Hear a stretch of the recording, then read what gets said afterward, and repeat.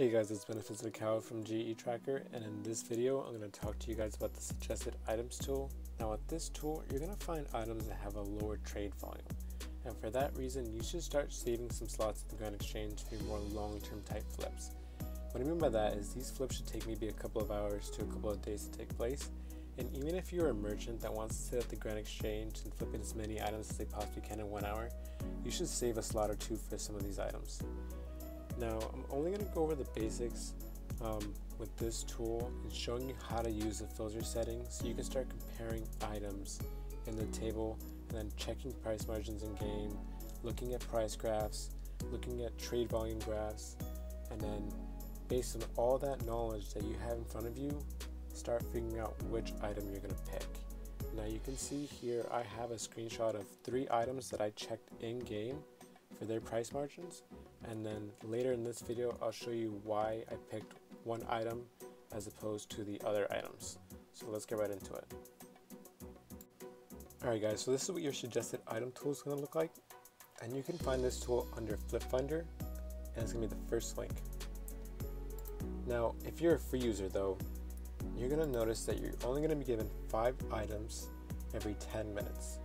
So when you mess with these filter settings up here, you're going to want to make the best use of that and make sure you pick a price range that works for you. However, if you're a premium user, you're going to be shown 50 items at any given time, and you're going to refresh this table as many times as you want. Now if I click on the filter settings up here, you're going to see a list of options to give this table some input on what you want to see. Now, since we're only going over the basics in this, I only want you guys to focus on the price minimum and the price maximum. Now, as an example for this channel, and what I'm going to be flipping as an example for you guys, I only started off with 1.5 million because I feel like anyone can save up to 1.5 million. So even someone who's new can relate to this. So earlier using this tool, I actually flipped Sarah Dolman's Light. Don't worry about this. Earlier I don't know what happened, but earlier I flipped Sarah Dolman's Light, and I bought them for around 135,000 each, and I sold them back for 197,000 each. Starting at about 1.5 million, and then almost getting back 2.2 million. And then right now, I'm trying to flip Carol's crossbow, but I'll get into that later in this video. Okay, so since I only have around 2 million, I'm gonna put in here 100,000 and 1 million. And what you notice is you can write this in shorthand. You don't have to write out the number in full, which is good. But you should keep in mind, you can't keep these blank. So if you just clear out the numbers for price min, thinking this table doesn't have any value for it, so it's just from price min, it's not going to like it, so you're not going to be able to save it. Okay? So you have to give it a value, but just because even though you're giving it a value though, anytime you log in, it's going to save that value. So if you come in here and the table doesn't show the price range that you set it at, all you'd have to do is click on your filter settings, and those numbers will still be there. So you just have to click Save Filter, and then the table will refresh and show you the items that you had saved before. Or actually it'll show you a new list of items, but it'll save that number for that price range. And I'm just going to be clicking on this every now and then to make sure I don't log out.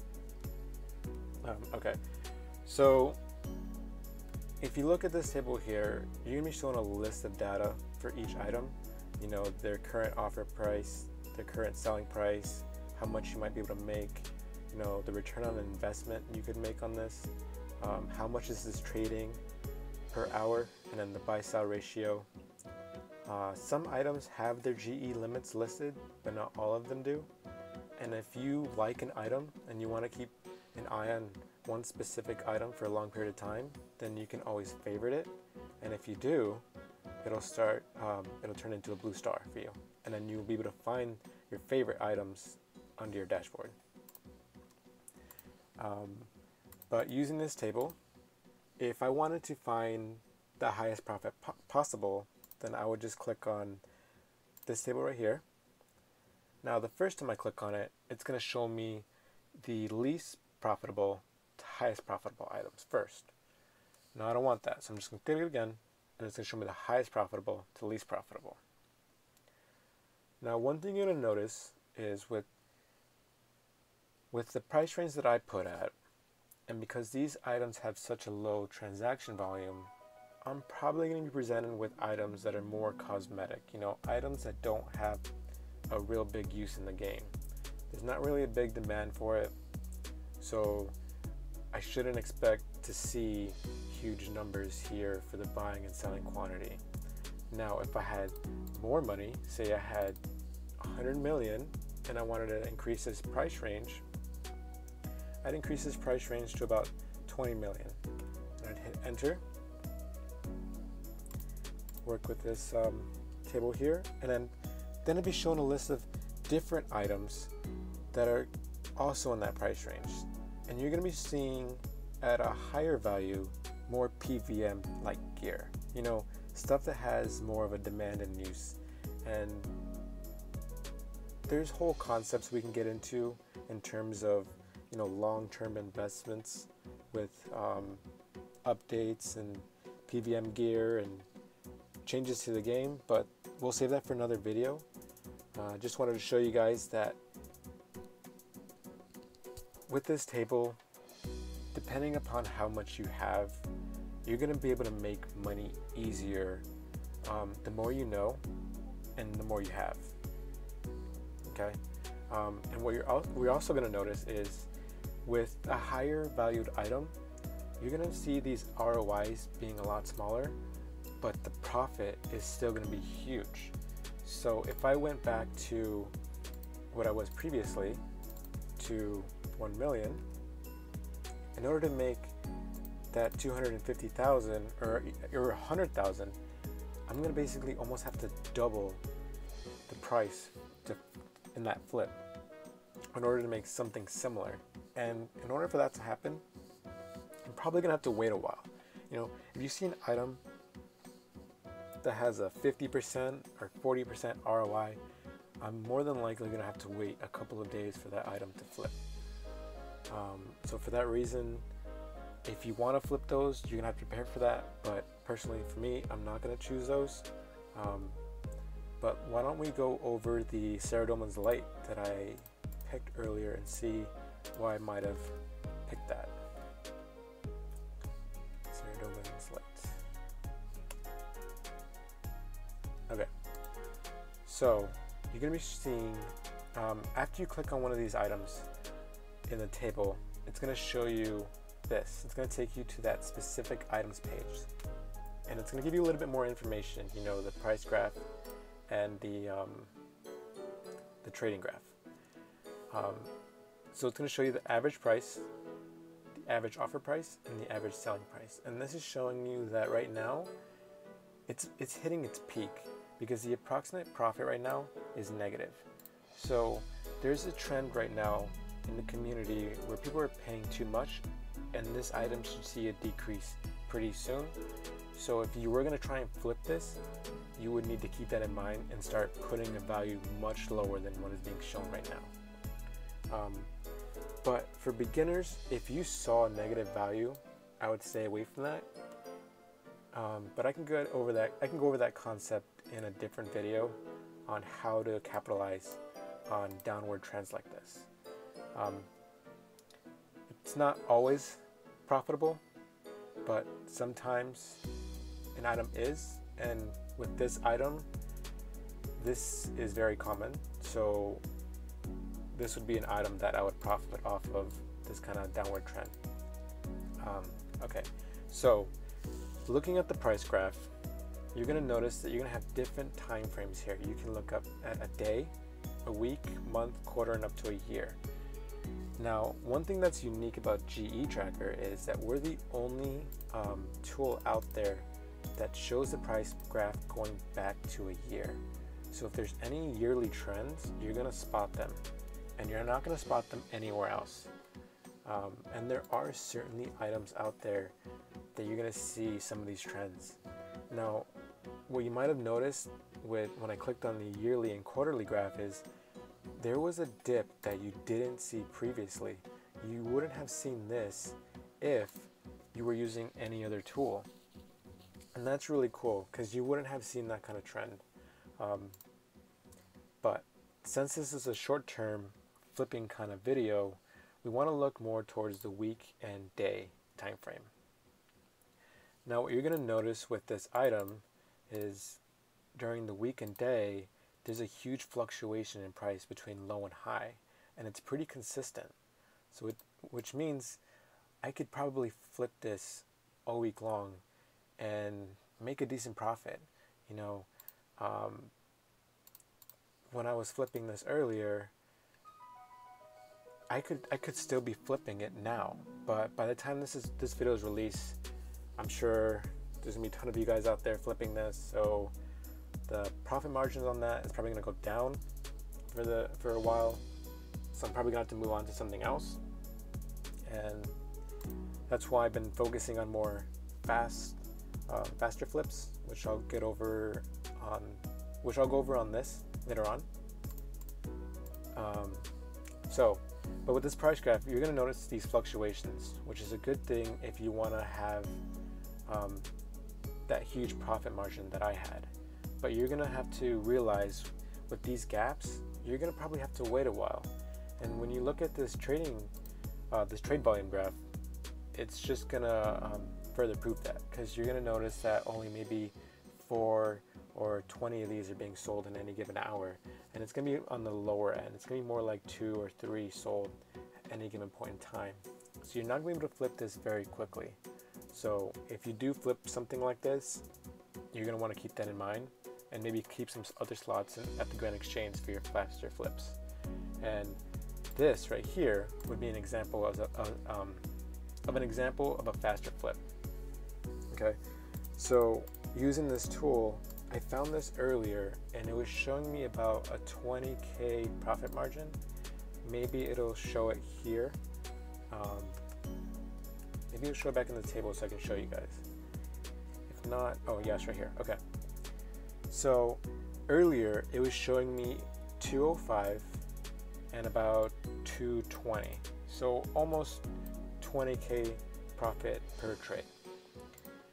Now, what I want you guys to pay attention to, or what I want you guys to know when you guys are looking at this table, is not to take this information at face value, because that's wrong. Because I see a lot of people, when they use this tool, they think, okay, offer price, 209, maybe 210 to 216, and that's what I'm going to flip it for. And that's wrong, because the market's dynamic and the market's always changing, and you should always be pushing for profit margins.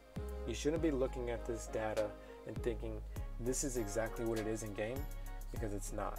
It's accurate, and it's going to help you find items that are profitable at that given point in time, but it's not going to give you a pinpoint exact data on what that is going to be trading for, because there might be some guy in game already putting that item up for sale that hasn't been bought yet, so it wouldn't be in this data yet. So for that reason, you should always check profit margins in game. So if you look at this graph, you're going to notice that it's more flatline. It's more of like a pancake. And if you want to flip items on a quicker basis, you want to flip it more often, like maybe a couple of hours, maybe you waited on this for 2 hours or something like that, this would be something that you'd want to look for. You'd want to see something that's more pancake-like. So I'm noticing that this is dipping down to 200,000-ish to 220,000, and then maybe a little bit more, but that's a little rare, it looks like. So it looks like more like 230 to 220.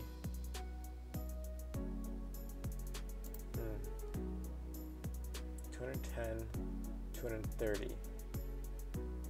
Okay, so it actually looks like I got this at a good price at a good time, because some of this is telling me that this was selling at 230 earlier today.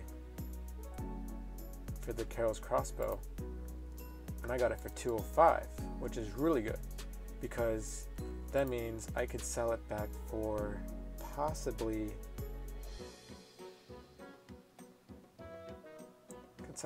back for 235K, possibly. Let's see. Let's look at the weekly basis. Doesn't look like it goes above that, so maybe just 230K is what I'll put it for. So that's good. Okay, so as a short-term flipper, that's what you're gonna want to look for. You're gonna want to look for more of those pancake-like flips, and what you'll notice here is the OS Buddy is also giving me its own price in game. Okay, so that could be telling me that I should put this at a higher price, because if someone's impatient and they're also on OS Buddy and they see 231K, I should probably put this for 235K. I was just gonna put this for 230K, but after seeing this, I'm gonna increase that and hopefully make more. So I'm gonna go from a 2 million like investment to 2.3 million, almost 2.4 million investment, which is really good. And those are the type of flips that you guys want to be looking for. And for the examples that I showed you guys earlier, and this is our Discord chat. If you guys don't know, we have a Discord chat, so if you guys have any questions about items in games, how to flip, or just want to talk about RuneScape in general, we have that here, and it's a really nice community. And if there's no staff around to help you, there's always someone nice enough to help you out. These guys are really nice, and it's a really good community to be a part of, so you should really join it. But for the examples, let's see. Okay. For these examples, for the Mist Battle Staff, I didn't pick this item because that margin was rare. That margin was showing me on the graph that it simply wasn't happening. It happened maybe once or twice a week, maybe in a day, and that wasn't enough for me to justify trying to buy 10 or 11 of these. And for the Dragon Axe, I didn't buy this one either, simply because the profit margin was too small. I didn't want to make 4,000 on an item, and given that it's a Dragon Axe, people already know how much this is worth. It's already been sold and bought so much that that price isn't really gonna budge, so there's really not much there for me to go for. But the Carol's crossbow was like a nice mix in between the two, but also being a nice quick flip. So this is probably not gonna sell by the time this video is over, simply because I'm trying to go for the higher end of this. But if this video is released before I end up flipping this, I'm probably gonna have to cut back on my losses here, or still try and profit off of this, hopefully. So yeah, so that's the tool here, guys. And if you guys have any questions, any feedback, let me know in the Discord chat, in the comments. This is my first video ever creating any type of YouTube content, so if you guys have any suggestions, what you guys want to see, you guys want to see maybe an hour of me flipping using a specific tool, maybe you guys want to see me just flipping in general, if you guys want to talk about some concepts about long-term flipping, I don't know, whatever you guys want me to talk about, let me know in the comments below. Other than that, leave a like and a comment, and share this with your friends. Good luck munching, and then till next time.